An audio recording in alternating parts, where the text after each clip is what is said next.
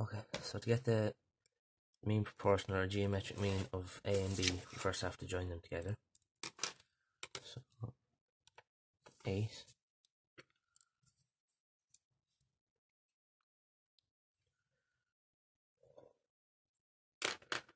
and then this here is 4 centimeters. And for the algebraic mean, if you would actually just add them together and divide them by 2. But for this one, we want to get the geometric mean, which means that we're going to have to perform a perpendicular bisector. So you want to get your compass, get it over halfway, and swing it up, swing an arc up, and swing an arc down. And just want to go and do the same thing on the other side.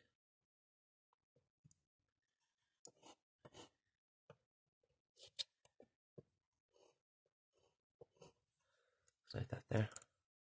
You'll be able to see it there. Just the 2 arcs.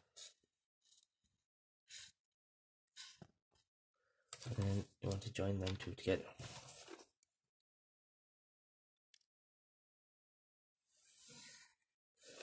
And that'll give you your midpoint. And then, using your compass again, you go from the midpoint here to the end, draw your semicircle all the way around here.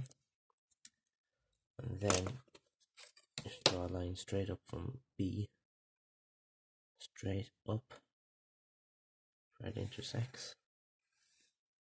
And this length here, from B to this point here, is your geometric mean.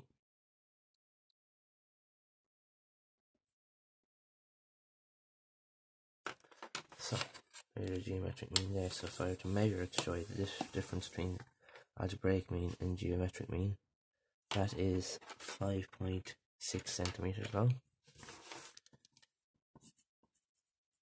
Whereas if I were to get the length of this line here and divide it by 2 is 12 centimeters, which is 6 centimeters long. There's your geometric.